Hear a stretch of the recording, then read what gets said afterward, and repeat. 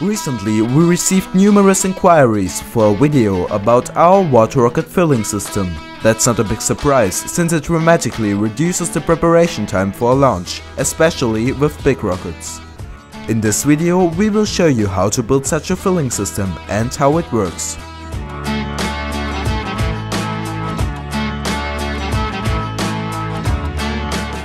In January 2014, we started to plan our fill system, but unfortunately the implementation of it was more complicated than expected.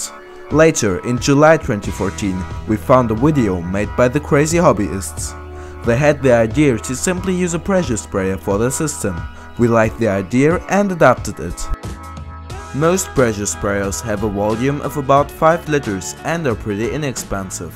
For using a pressure sprayer as a filling system, you just have to remove the nozzle from it. After that, you can easily put a 1/2 inch garden hose on it and secure it with a clamp. Now you can connect the filling system to the hose system of your launcher. All you need is a 3-way connector and a regulator valve. Don't forget to use a non-return valve to avoid water damage to the air pump. Once you have filled the water in the system, you can use the integrated air pump in the pressure sprayer. Now you just have to open the valve and the rocket will be filled with water. It's important to remove the filling system before increasing the air pressure in the rocket. In case something goes wrong, you can use the regulator valve to release the pressure and water in the rocket.